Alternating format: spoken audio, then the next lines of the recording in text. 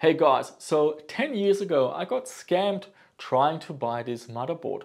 So this is what happened, and this was 10 years ago. We are on the Vintage Computer Federation forums, and January 2014, V Westlife, he runs a retro themed YouTube channel. He posted about finding this motherboard online through a website which is sort of an agent that lets foreign buyers buy from the Chinese website Taobao, which is a huge online shopping website. And down here, this is me. I used to go under a different username.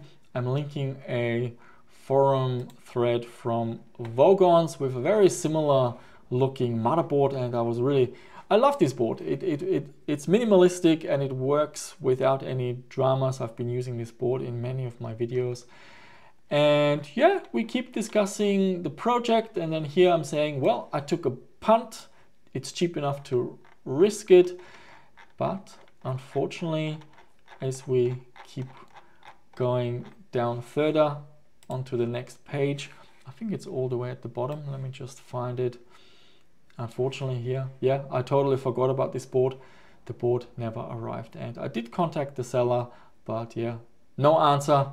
They just ghosted me and I never got my money back. Recently I saw this mainboard advertised online and I immediately recognized it, so I didn't hesitate.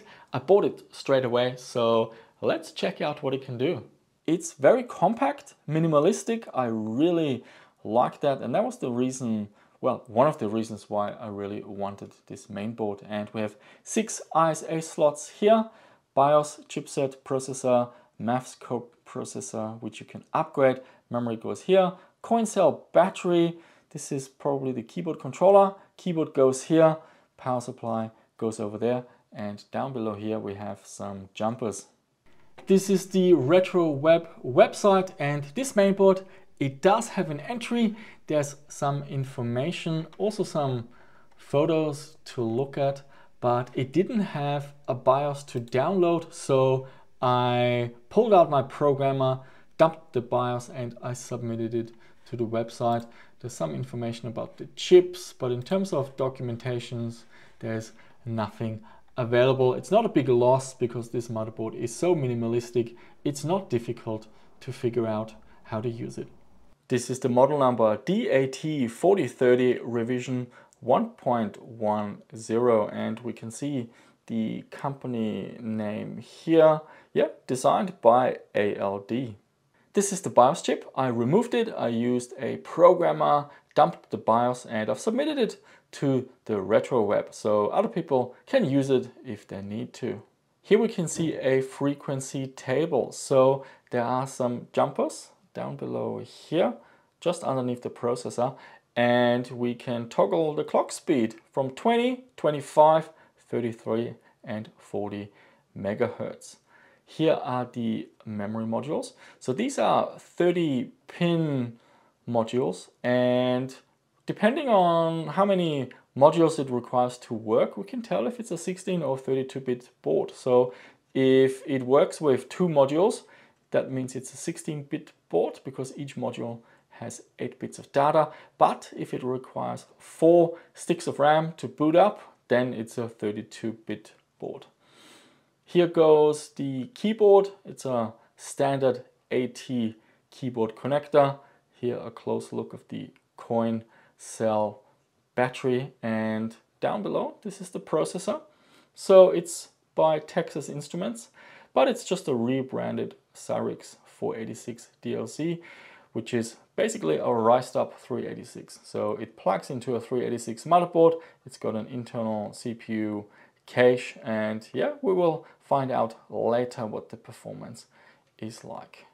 Down here are some jumpers, and very interesting of course is the turbo button, but there's also a reset speaker for the keyboard lock and connecting the turbo LED.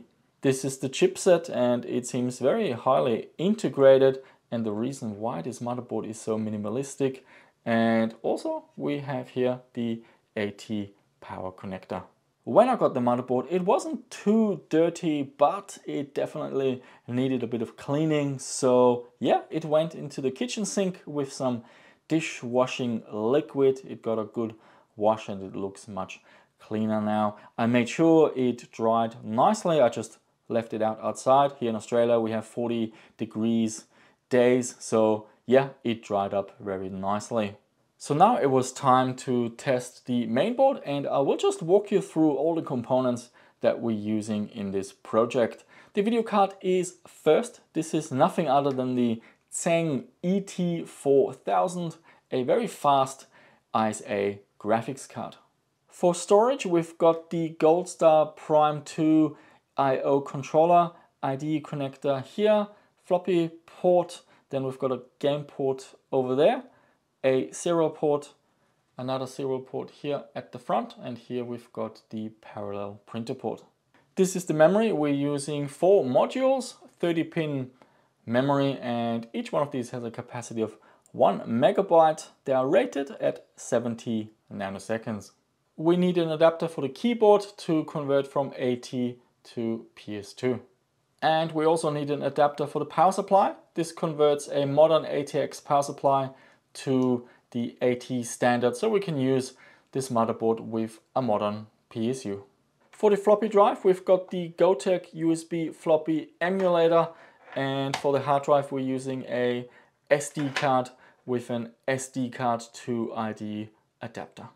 At first, the motherboard simply wouldn't post, so I was already afraid maybe it's faulty, but it turned out that this motherboard, without any memory modules, you will not hear any post beeping. So I installed 2 memory modules into the first 2 slots, and yeah, then the board fired up straight away. Unfortunately, that means, because it works with only 2 modules, that means this is a 16-bit board. It means the performance will be a little bit on the lower side. Here we can see the BIOS. It's an AMI WinBIOS, which is a graphical user interface and quite easy to navigate.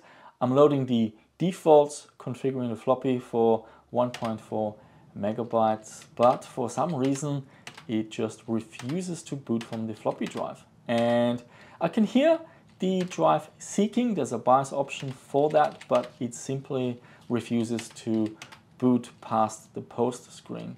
Luckily, it booted fine from the SD card. I configured the capacity for the hard drive manually with 1024 cylinders, 16 heads and 63 sectors. That gives us 504 megabytes, and I'm using an existing SD card which has DOS already installed, so we are off to go. Here are the results. We're using 3D Bench version 1.0 and Doom with the minimum details. I'm using the Phil's Computer Lab DOS benchmark pack. Press 1 for the 3D Bench benchmark and press A for the Doom minimum details benchmark. Here we have the results. I configured the clock frequencies with the jumpers at the front of the motherboard, and we can see some nice performance scaling going on. Running at 40 megahertz, 17.5. That is very competitive. That is faster than pretty much the fastest 386DX 40 megahertz machine. So not too bad for what basically is a 386SX machine.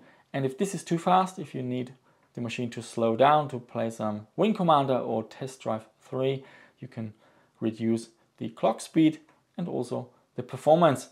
At 20 megahertz, we're getting a 3D Bench score of 9.1. I would say that is perfect for speed-sensitive games. Here we have some footage where I'm playing around with the turbo button, and this is the Norton benchmark, the system information, because it's live. This happens while the machine is running. At full speed, we're getting 65.1, and when you close the jumper at the front, it slows down to 35.4. And then I got sidetracked with a side quest, so to speak. That actually happens quite often, and usually there's not much to talk about, but in this case, well, yeah, I'll get to it. So this is the Tseng ET4000 video card, and it does have a few jumpers. There's one here, one down there, another one on this side, and also there is a set of dip switches at the front. And yeah, I was really curious. I really wanted to find out, what do these jumpers and dip switches actually do? So I went online, had a look at some images, and of course you always end up finding some eBay listings. And the first thing that really surprised me was the prices. Look at that, they're asking for over 300 Australian dollars. But here we can see some of the jumper settings. So that's a nice way, if you're not sure how to configure the jumpers, have a look online. Maybe there's a common theme going on. I found another listing. He's asking for a lot more, over 500 USD.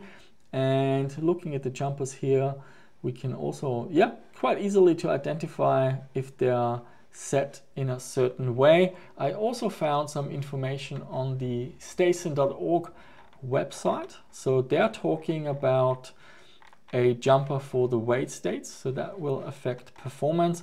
But there's also another jumper having to do with the Interrupt 2, and I found more information on the Vogons forums. They're discussing the Diamond Speedstar 24. This is a different video card, but it's using the same Tseng ET4000 chip. And again, we've got at least one jumper configuring the weight states, another one setting the Interrupt 2, and then there's a third jumper that's toggling between 8 and 16-bit BIOS. So yeah, that gives us some clues as to what to play around with. And here we have some dip switches to do with refresh rates and retrace timings. So to find out the jumper responsible for the weight states, that wasn't too hard. I basically ran the 3D benchmark and just moved jumpers around until something changed, and it was this jumper down below here. I have some results. In 3D bench, with the jumper engaged, which is 0 weight states, we're getting 17.5, and that drops to 16.3 when we remove the jumper. And in Doom, we're getting 28.7 FPS, but if we remove the jumper and give the card a weight state, that slows down to 27.9. So it's not a huge difference, but it's definitely something you want to enable to make sure you're getting the best performance. So next I wanted to figure out this Interrupt 2 jumper, and my plan of attack was, well, why don't we use a device that uses Interrupt 2, and then we should see a crash or a freeze, something happening, and then we can identify on the graphics card which jumper is responsible for disabling Interrupt 2. So I used the PC MIDI card together with the Dream Blaster X2 wavetable board, and down here you can see some jumpers. It uses Interrupt 2, and I'm testing with the game Gateway. This uses an interrupt, and yeah, unfortunately, no matter which jumpers I set on the graphics card, the game never locked up. I could hear music, it worked perfectly fine. So yeah, I had to come up with another way. So I tried a sound card. This is the ESS audio drive. We can configure it to use Interrupt 2. Same for the game Doom. You run the setup file, set it to Interrupt 2, and yeah, I could hear some distortion, some buzzing, screeching going on in the background, especially when we are firing the gun. So I was hopeful that there is a conflict going on with Interrupt 2. Unfortunately, when I changed all the jumpers on the video card, yeah, nothing changed. Those distortions happened no matter the jumper settings. So I configured the sound card to use Interrupt 5, and then my heart sank. Unfortunately, these interferences, they continued. And yeah, so I'm not quite sure what's going on. Some big issue with this motherboard when you're trying to use a sound card. I used another one. This is a sound card with the Opti chip, also configured with Interrupt 5. And here we're also getting some screeching going on as soon as we launch the game. So very, very disappointing. So at this point I figured out, well, there must be something more substantially wrong with this motherboard. So I had a close look and I saw a few issues. One is around the chipset. Some of the legs, yeah, seem crooked or just a little bit off, and at the back of the motherboard I can see a little bit of damage around this area here. It's not very severe, so I'm not sure if this is responsible, but yeah, at this point I'm not quite sure how to proceed. If you have any ideas, suggestions, yeah, please let me know. I do want to repair this and then do a follow-up video. So what a shame. Maybe I got scammed twice. The first time 10 years ago, the board never arrived and I lost my money. And this one having severe issues. So we had issues with not being able to boot from the floppy drive, and then some sound card issues with heavy interference and screeching noises when trying to play games. Recently I picked up quite a few old computer parts from the 386 and 486 era, and many of them aren't working anymore, and this is new. Most of my parts, well, I picked them up 10 years ago and they're still working to this day, so it really looks like repairing them is the way to go, and it's something I need to learn. So in this video we identified a few issues around the chipset, and maybe some traces at the back need to be looked at. So yeah, this will go onto a pile of other main boards that I want to repair in the future. And if you have any tips or recommendations what could be wrong with this board, please leave them down below. So there you go, guys. This was my story of the ALD DAT 4030 main board where I got scammed 10 years ago. Now it's back in my possession, and hopefully in a future video we can get it up and running because I really like it. It's minimalistic, it's got a lovely BIOS, you can change the clock speed, it has a turbo button, so in terms of speed sensitivity you can really dial in the speed for those speed sensitive DOS games. And that's it for this one. Thank you so much for watching, and I will definitely see you very soon with another one.